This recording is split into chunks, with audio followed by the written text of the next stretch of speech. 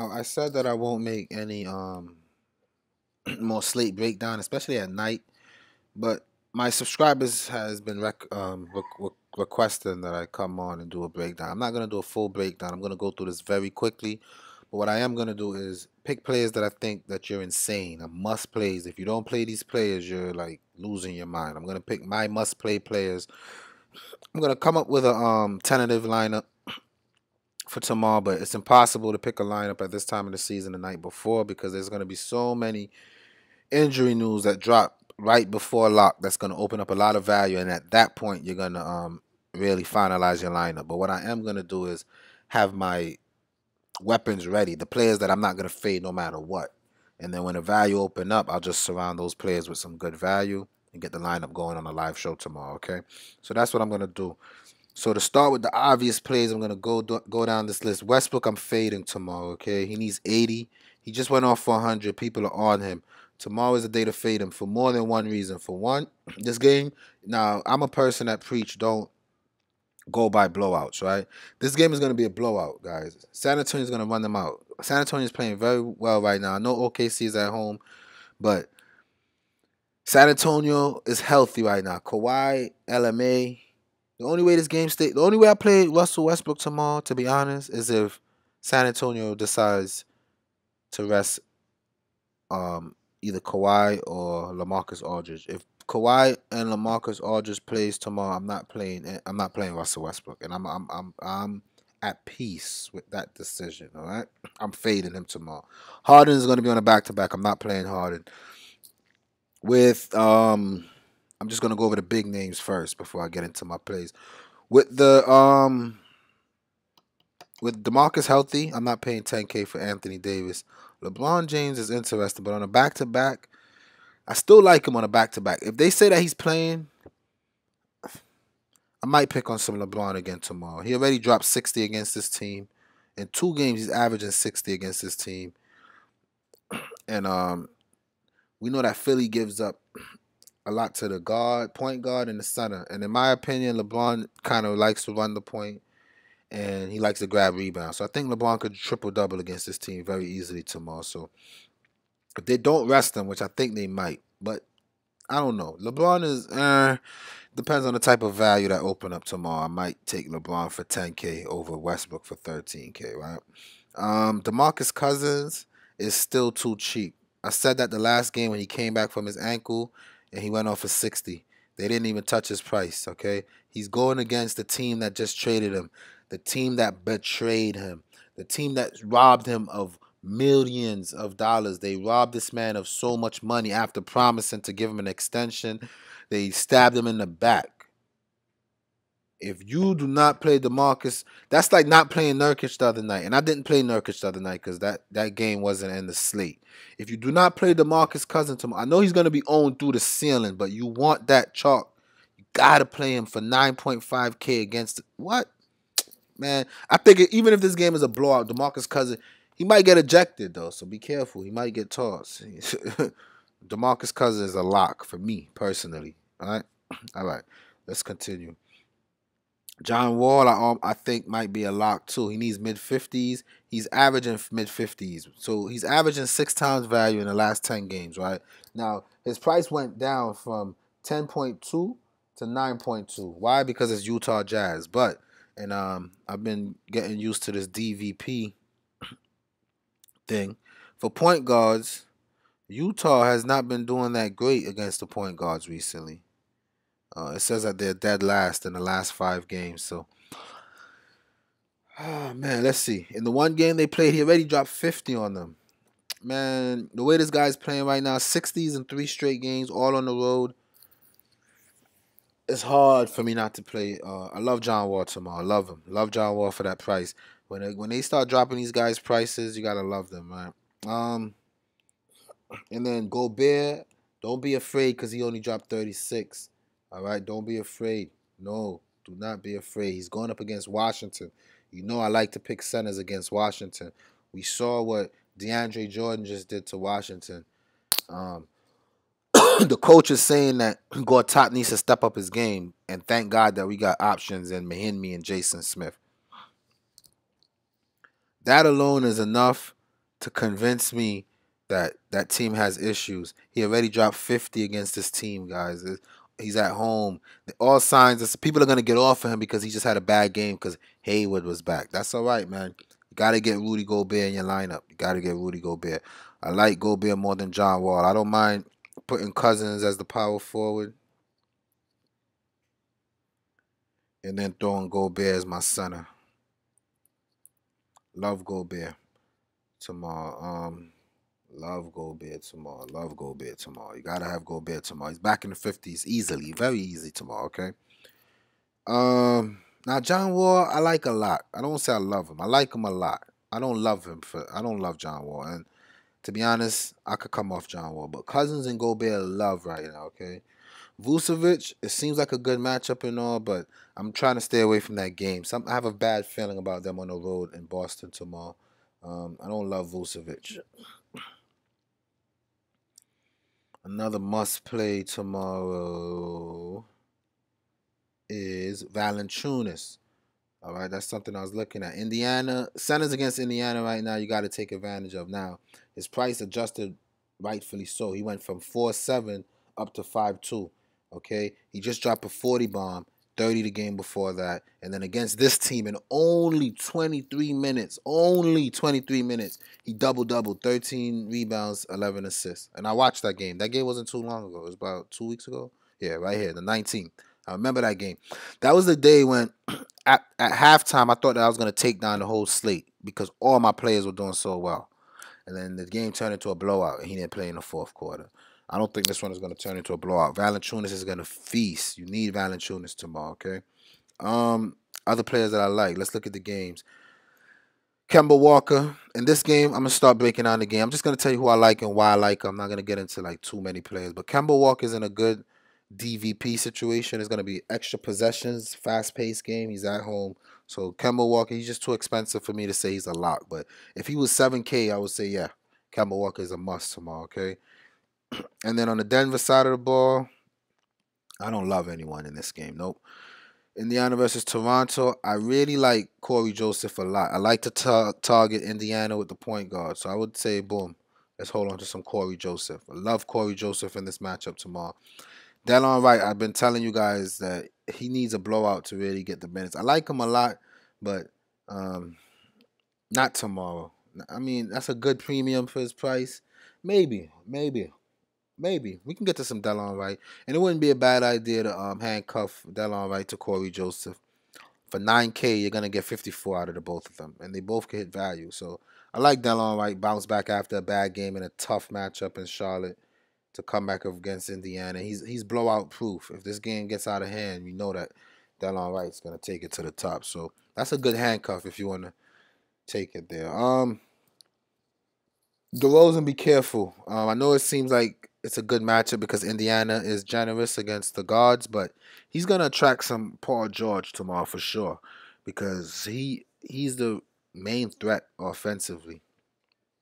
So because of that, somebody that I like is Damari Carroll. Now, if you look at the last game they played, Carroll hit not a lot of threes. He was 4 for 5 from the 3-point line because Paul George came off of him to guard Damari Carroll, which made Carroll open all game. He was hitting on threes, and he had a good night for his price. So if he's going to be playing, and he only did that in 18 minutes, he's going to be playing 20-something minutes. He's going to hit a lot of threes tomorrow. So he's a sneaky play that I like for value in this game on the Toronto side. And then Valanciunas, I already said, is pretty much a lock, and that's it. On the Indiana side, I don't love anyone. Paul George is going to get locked down by Damari Carroll. Plays decent defense. I don't think Paul George is gonna have a big game tomorrow. Miles, the bigs have a hard time against Toronto. Miles Turner is gonna be in check. Thad Young just had a big game. I've been waiting for it. I missed it, but tomorrow is not the day to think he's gonna have another big game. Lance Stevenson, I think he's supposed to make his debut. If he does, I like him. Like him.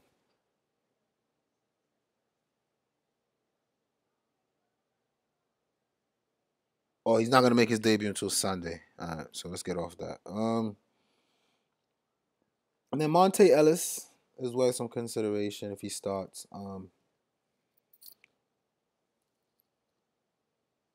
With with all the focus being on Paul George, we know that he's been able to get open and good matchups. He can do well. In 25 minutes, he only put up 21 against his team. I don't love Monte Ellis, but I like him. I like him a little bit. I like Monte Ellis a little bit, right? Orlando versus Boston, I don't like that game for some reason. But if I had to take it there on the Boston side, I like Jay Crowder. He's been super consistent. And then Alf Crawford has been super consistent. In 29 minutes, he already put up 33.5. I have a good feeling this game is going to get out of hand early tomorrow. On the Orlando side of the ball, this seems like a good matchup for Peyton. But I've been noticing that Avery Bradley's been shutting down guards on both point and shooting guards. I don't want to mess with the guards against Boston anymore. When Avery Bradley was out, yes. But right now, Boston is playing decent defense, man. I want to see how much teams have been scoring against them. I know that the Milwaukee just came in, put up 103. Miami put up 108. Phoenix put up 130. But guys have been injured. We really can't rely on those numbers because Avery Bradley missed a couple games. I just don't like this game, man. I'm not gonna break it down. My opinion might be a little bit irrelevant for this game. I'm just not feeling it. It's a game that I'm gonna stay away from. Philly versus Cleveland. I still like O'Connell a lot, but not for that price. Because his price, when he was 5K, 5.5, yes. 6.2, no. McConnell, he's going to be stuck around 30 forever, no matter how many minutes he plays. Stay away from McConnell. Stauskas, TLC, those bench guys are all sneaky, but they all have increased price because of the ownership from the last game. So I was fade this whole game too. And then Cleveland on a back-to-back, LeBron kind of stands out to me with all this that I got going on. I'm not sure if I'm going to be able to get to LeBron, but I like LeBron tomorrow. This is a matchup where in 2 games he's averaging 60. I already mentioned that. This is just a perfect situation for him. But it's a back-to-back, and he's traveling, right, from Chicago to Cleveland. It's not a long flight. It's about an hour and a half, less than an hour and a half. So I don't know. In the back-to-back, I'm just a little bit wary about it, okay? Let's see how our lineups are doing. I'm still in first place, and the night is winding down. So knock on wood, man. Woo, if I could bring $100 from $20, I would love this for tonight, man. Shout out to my community, man. You guys are great, man. You guys, we built a lineup. Although I hated Kyrie Irving, he's still proving to be valuable. He's still in the win. So even if I get $100 tonight, I'm super grateful for that. Trust me. Let's continue. Yeah, so and LeBron is the only Cleveland player that I would love for tomorrow, to be honest. Tristan Thompson might be a little bit higher owned than normal, but he's like the 4th or 5th option for his team. You don't want to take that risk, right? Dallas versus Memphis, I'm going to stay away from that game. There's no one in that game that I recommend you play. On the Dallas side of the ball, I don't love anybody. None. The thing about this game, they both like to play slow, so no one is going to force the pace. It's going to be a low-scoring, boring game. And maybe the bigs. I don't like anyone in that game. So, I mean, if some value dropped that a bunch of people are going to rest. We know that Dallas have been threatening to rest their veterans.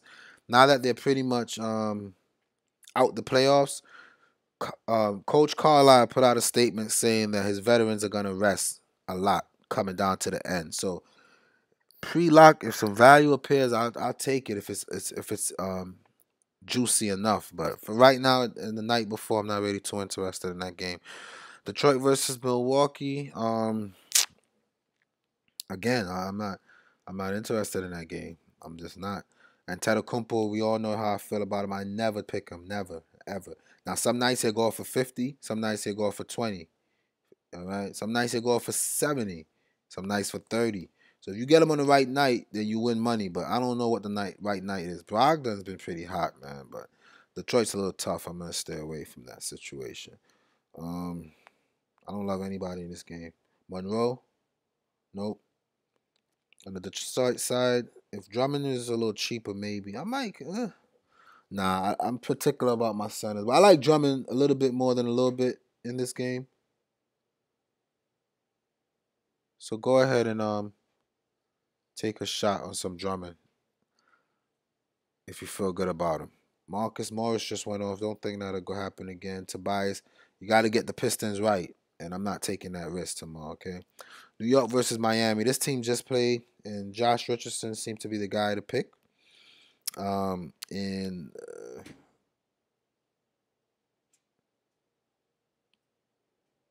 are we gonna chase that again? I'm not sure. I'm not sure if I could chase Josh Richardson again. I'll be honest. I don't know. I don't know if he could do it twice for 5K. It's intriguing. It's the Knicks, and shout out to Gabriel Santana. I'm pretty sure he's gonna have some Josh Richardson, but I'm good, man. I'm good off that. Um, and then James Johnson just had a big game. Why? I like James Johnson more than Josh Richardson, to be honest, because James Johnson has been super consistent. But off the bench, I just don't want to get him long. I've been getting him long all season. I'm not doing that again. Whiteside, in his mid-40s, he struggled. He has a hand issue. I keep telling people, do not play this guy with stitches in his hand. And people, oh, yeah. What are you talking about? And it's starting to show. I guess after the stitches, he had a decent game against Boston. So people really got excited about that. And then they started jumping on him. The guy has stitches in his hands. And he admitted that it hurts. Man, let those stitches heal, man. Stay away from Whiteside, if it was me at least. Porzingis, not for that price. Not for that price. And going against a good defense. Hernan Gomez, I don't like any Knicks. Maybe, nah, I don't like any Knicks. No Knicks. Derrick Rose, questionable. I don't like any Knicks. I'm moving on. San Antonio OKC. Everybody loves Westbrook, and I get it. Rightfully so. He's gonna cripple my lineup. I'm not on Westbrook. It's just not a good matchup to play Westbrook. I'm okay. I'm at peace not playing Westbrook. I like Patty Mills more than a little more than a little bit. Patty Mills is who I like. And then Ginobili, super consistent, super consistent. Ginobili's been going. For that price, I would take Ginobili here for sure. I'll take some Ginobili. Um, I'm not interested in this game that much either. Aldridge for 7K. Nope, it's not a good matchup. You know who I am interested in on the OKC side of the ball coming off the bench? Ennis Canner for 4.8K. Wow. Wow. They're so disrespectful. Why would they put Ennis Canner for 4.8K? He's going to be. Well, you know what? Maybe. So he's going to be seeing the bench, which means he's going to see a lot of Gasol and David Lee. I like Canner. I'm just particular about my centers. I got my two centers for tomorrow, but I like Canner in this one. I don't hate Russell Westbrook. I just don't love him for that price on a big slate like this. No, I'm good. I'll take the loss again if he does go off, but I'm all right. And I might make a Russell Westbrook lineup and put like $5 on it just in case he goes off and put a better effort this time. But I'm not exposing myself to too much Russell. It depends on how much I win tonight. That determines how much I take advantage of that Russell Westbrook for tomorrow. All right. Sacramento. I already said you got to play Cousins. On the New Orleans side, there's nobody that I really love. Utah versus Washington. Now, Bradley Beal, I don't like any Washington players but John Wall. I love John Wall tomorrow for some reason. I think John Wall is going to be okay. And then Steph Curry, going to be going up against pesky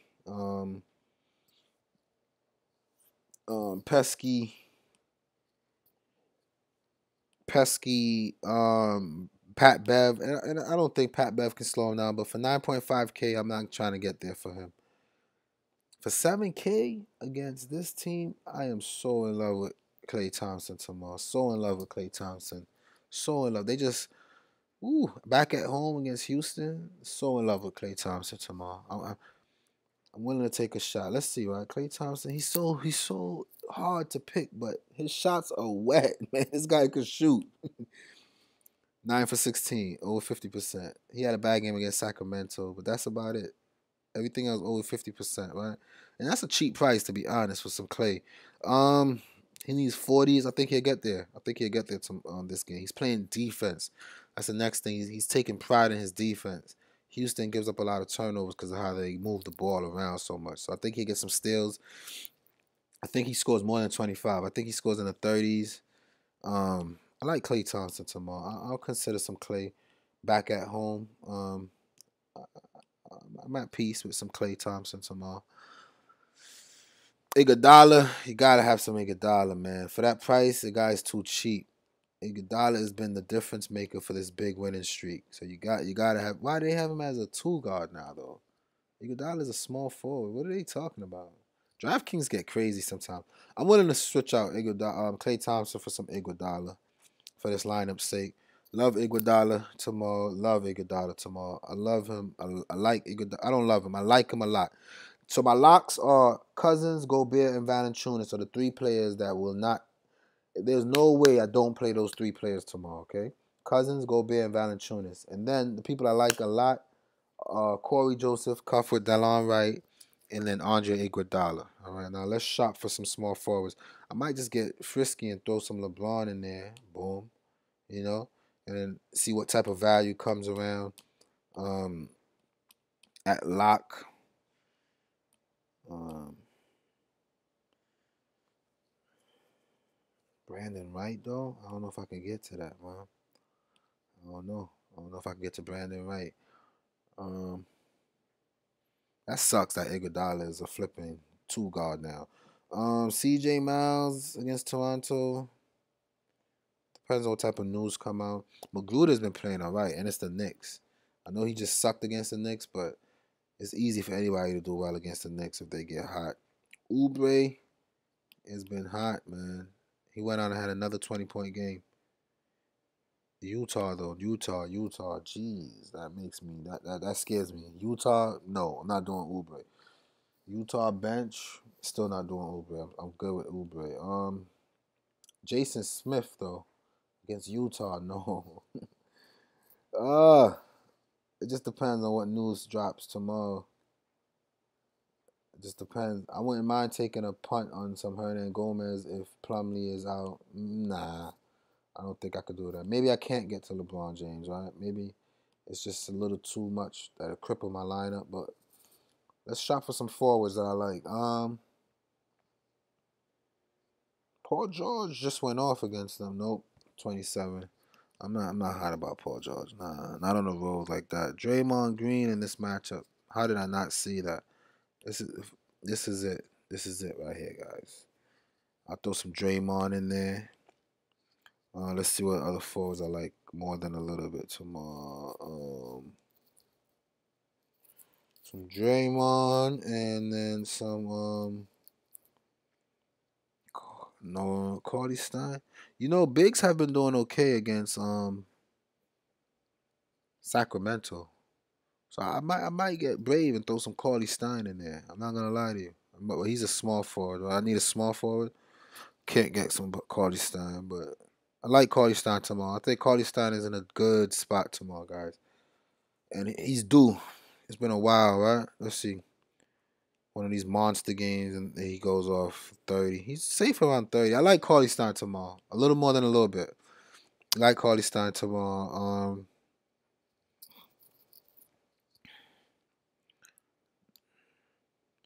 Damn, they got Josh Richardson. I might just go Josh Richardson again, to be honest. The way that Miami fan was talking, he's steadily in the upper 20s and 30s. I don't mind. Just throw some Josh Richardson in there. And that's a bad lineup right there. I love it. Love this lineup so far. So that's my little mini breakdown of the slate, man. It's hard for me to tell you guys who to play the night before with 2 weeks left in the season. I cannot apply my system because there's not enough consistency. So this is preliminary to lineup. I'm going to go ahead and enter it.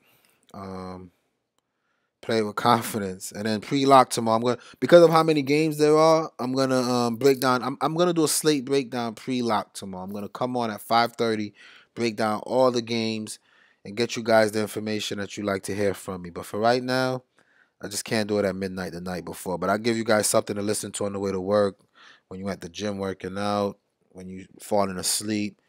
You got some media to listen to. All right. Our lineup is still pulling through, guys, in the night. Where are the games right now? Let's see. Let's see where the games are. Third quarter, maybe? Yeah, I don't know. Let's see. This game didn't even get to halftime yet. All right, so I don't know. Let's see how it plays out. But I'll talk to you guys tomorrow afternoon, man.